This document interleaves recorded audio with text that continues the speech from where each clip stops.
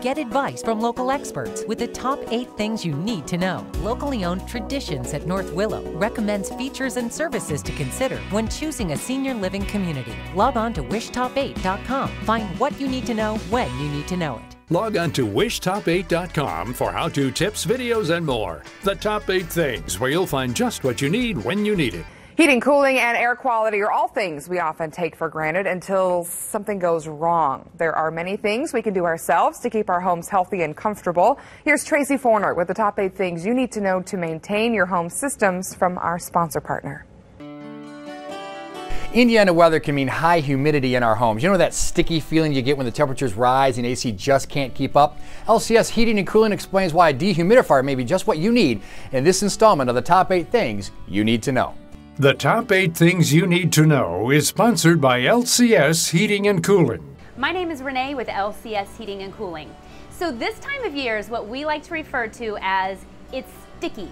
You know what I'm talking about. It feels cool inside, your thermostat is set at 70, and it is 70, but it still just feels sticky.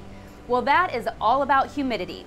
And Indiana is a perfect example of how it can be cool outside, but the humidity can be quite high. That's what gives you that sticky, uncomfortable, wet feeling that sometimes you feel inside of your home. So how do you get rid of it? Well, you know, in the wintertime, we've talked about whole house humidifiers, portable humidifiers, whatever your need might be. The same applies for the summer, just the opposite, a dehumidifier. We need something to remove that moisture from the air. Now, there are 2 options.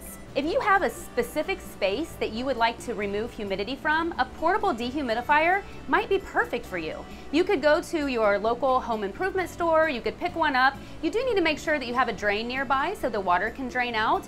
A good example, most people might have it in their basement. The humidity feels really high, it feels kind of wet down there. Have that portable dehumidifier and that'll take care of it for you.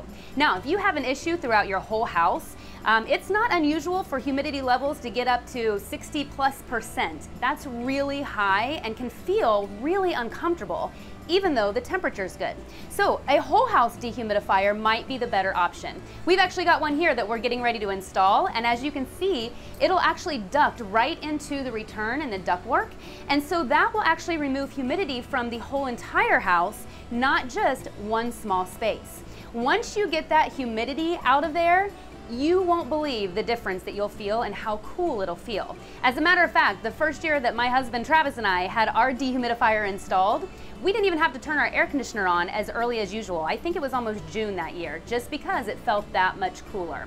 So, a couple of options for you. You pick what works best for you, and if you need a quote for that whole house dehumidifier or just more information, please reach out to us through our website. For more top 8 things you need to know when you need them, go to wishtop8.com. The top 8 things is sponsored by LCS Heating and Cooling.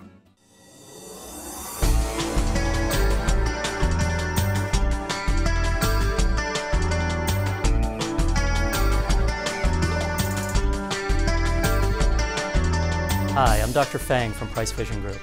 Have you ever wondered why you need reading glasses? I get this question a lot, partly because it's a universal problem. Hi, I'm John Hartley with Pure Air Environmental. Today we're here at this home to talk about radon mitigation.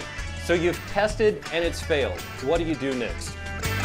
Hi, this is Tammy from Wickerworks, and probably one of the biggest questions people ask me is, can my outdoor furniture and my fabric take the elements of the weather? And what I do, it's a very simple solution of bleach, soap, and water mixed together. I spray it on, use a little bit of elbow grease with a brush, wipe it off, and it comes out beautifully. No stress, no mess.